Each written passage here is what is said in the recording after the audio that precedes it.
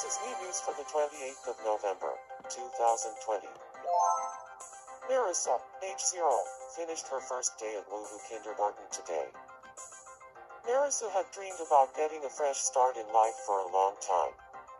Finally, her recent application to re-enter kindergarten was officially approved, and her wish came true.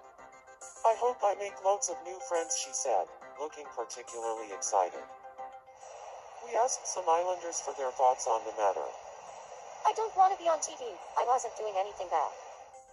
"Well, that's pretty amazing." Thanks for watching. For your Me News for November 28th, this is Shintamizu, signing off.